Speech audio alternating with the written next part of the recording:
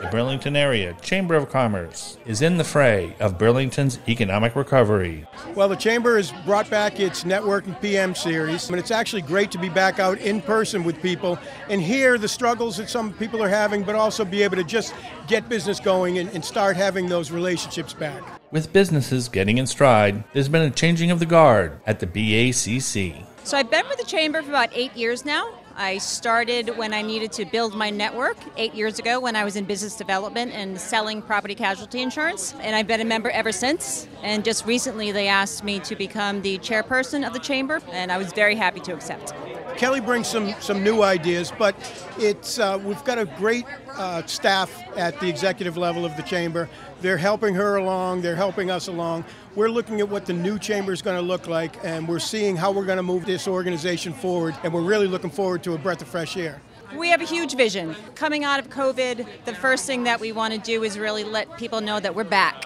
And when I say back, it's hashtag BACC. We are back. We work to help with the challenges that businesses can't accomplish on their own. The BACC is working constantly behind the scenes, and I don't think that people always know that. For example, the recent MWRA grant that we got, the Chamber had a lot to do with that. Several of the companies paid for a consultant to come in and write the actual grant language. We worked very closely with the town. At the end, we ended up, I don't remember the number off the top of my head, but it was a couple $1 million in a grant, and what was going to take 10 years to accomplish the MWRA tie-in has now been significantly reduced. So we're always here, we're working behind the scenes to help the community. So whenever we talk about shop local, dine local, bank local, stay local, please do your best to keep it in Burlington and in the Burlington area. I'm a Burlington resident. I have been for 25 years. I recognize that the companies here in Burlington pay a third of my property taxes, a third of my taxes, and I am